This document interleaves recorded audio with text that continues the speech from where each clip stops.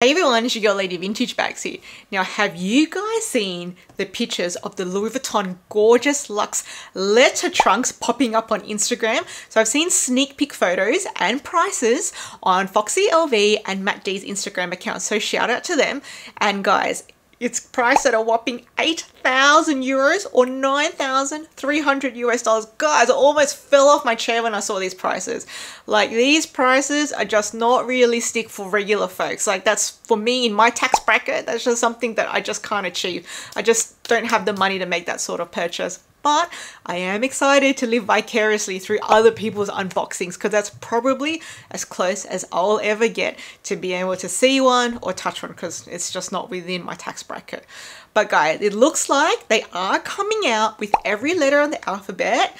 And if you want to go out there and buy all the letters of your name, if you can afford it, go out and do you guys. Now, it looks like the rumors are saying it's going to be coming out either at the end of 2023 or maybe early 2024. Every letter of the alphabet. And initially it seemed like the rumors were saying there's going to be different color interiors for the different letters. But now it looks like the rumor has changed to just one color interior for all the letters, which is that beige one. And that all the letters are going to be priced the same, that 8,000 euro or that 9,300 US dollar mark. Now guys, Foxy LV put up this great photo of the letters spelling out Foxy LV, but it just looks so good. And then Matt D put up the photos of it spelling out Louis Vuitton. Oh guys, it's so luxe. Like, I actually really love the Louis Vuitton hard-sided trunks, but it's just because it's so far out of reach for me. I don't have any in my collection, but they are just so beautiful. And I love old school vintage things. Like, I've always been a thrift shopper back when I was at university, even before designer bags. Like, I just love old school things. Maybe I was born in the wrong era, who knows? Like, when I think about the Louis Vuitton hard-sided luggage, I imagine the scene of, you know, that movie Titanic, where Rose is boarding the Titanic through her first class entrance and she looks so gorgeous and classy. Like, guys, back then, only the uber rich were going to have something like a Louis Vuitton trunk. The passengers boarding through that coach entrance, no Louis Vuitton trunks in their luggage. It was just like a uber rich item only. Maybe I'm just idolizing things too much, but you know, that is the scene that I imagine when I think about Louis Vuitton hard-sided trunks. Now, the photos of these letter trunks has got me thinking and reminiscing about all the extravagant Louis Vuitton trunks I've seen on the internet over the years. And guys, every time I see one of these extravagant trunks, like, my heart flutters. It's just something that I know is so far out of my world, but it's still so beautiful at the same time. Like, it just takes me to another place when I see these items. So I want to share with you those fabulous items I've seen over the years. Okay, so starting with trunk number one. This is called the Vanity trunk. This I saw for the first time a couple of years ago on Jamie Chewer's channel. Now, I found this price still current on the Australian website, going for a whopping 315,000 Australian dollars. Now, Jamie Chewer has a friend who actually has one of these gorgeous beauties, and she went to her house to vlog about it in person there. Now guys, this gorgeous vanity trunk folds out. You get a foldable stool and all these gorgeous compartments. Pink, we've got clear perspex leather drawers. And guys, I am organization style butterfly, so I love clear storage. And if you're thinking, what the hell is a butterfly organization style?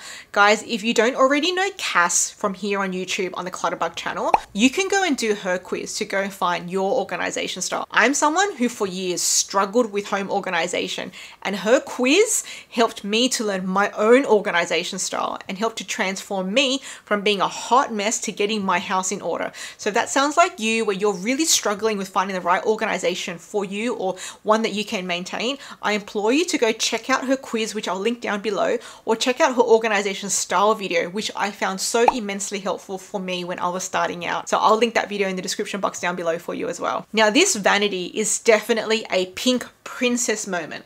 Like, if money was like no object, and I had so much money I had no idea what to do with it, then I would consider this item. It comes with over 30 drawers. You get the soft monogram vanity bag and the fold out stool that goes with it. Guys, it's just so beautiful, and it folds up into this rectangular trunk. And guys, it must be so heavy. I don't know, but it looks like it's going to be really heavy. Okay guys, so for trunk number two, we're going to travel back into the past. Now, I saw this on producer Michael's channel where he went to go visit the store of a professional luxury reseller. Now, this one, they dated as from the 1930s or 1940s, and they called it a shoe or a sandal trunk. And when you look at it from the outside, it looks like a very reasonably moderate sized trunk, like a suitcase style. You know, you can quite easily carry it with just one hand. And when they opened her up, there were 12 slots for shoes, 6 on each side. Now, my guess is each slot is only meant for one pair of shoes.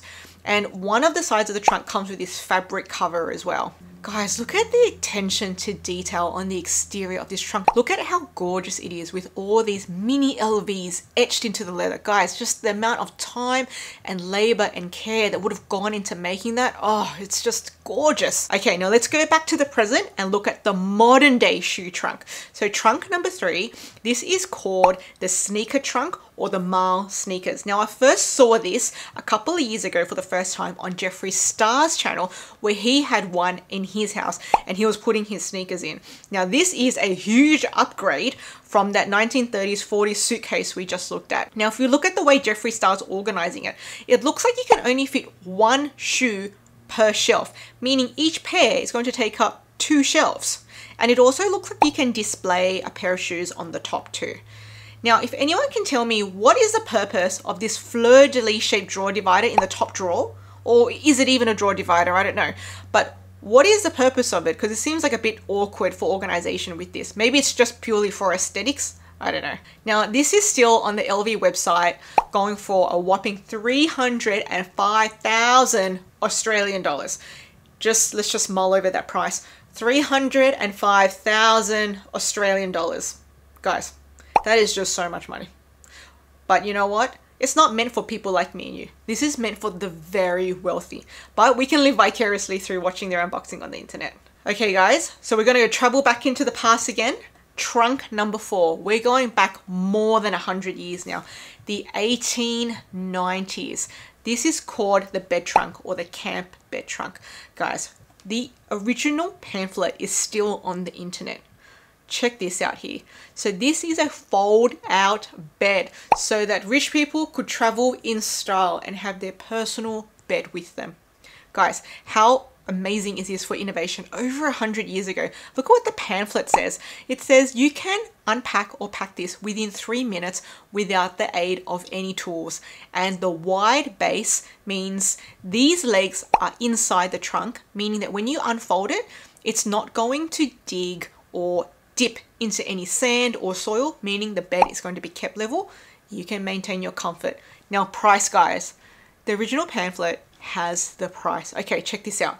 If you wanted to buy the bed as a complete set with all the sheets, 1890s, okay? Just imagine yourself back in the past, over 100 years ago, £12.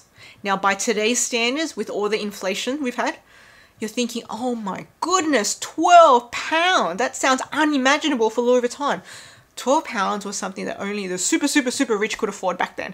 But just by today's standards, if you just contrast the price £12 with just even like the pochette accessoires, like $1,000, my gosh, mind blown. £12. Even though it means like kind of similar thing, both very expensive, but just the numbers alone really helps to put things into perspective about how money's gone down the toilet. Value of money has gone down the toilet, guys. Okay, let's go to trunk number 5. Now we're coming back forward another 40 years, back into the 1930s. Ernest Hemingway, the author. Ernest Hemingway library trunk. Custom design for Ernest Hemingway by Gaston Louis Vuitton. This was a library trunk that came with a typewriter. Could put his books, his manuscripts, carried around with him as he traveled. Guys, this is a masterpiece made custom for someone. Now, there wasn't only just one made. There was a very small number made. So it wasn't just one, but there were a couple. But it is still a very rare item. Just check this out. How amazing is this? Made with a mishmash of shelves, drawers, secret compartments, typewriter. You can imagine Ernest Hemingway there typing masterpieces. Now, if you compare the exterior of this 1930s Hemingway to that 1930s shoe trunk we saw earlier, very similar with that etching. So I do believe that they are actually from the same era. Guys, Louis Vuitton, trunk makers, this is their thing. But the thing is, it's for rich people as well. Not for regular folks like me and you. but guys, doesn't mean we can't admire them on the internet. So for me, are they worth it? For my regular income, no. Do I still think they're gorgeous items? Yes. Do I still think they're masterpieces? Yes. Do I still think I want to admire them on the internet? Yes. But no, I won't be making a purchase in the present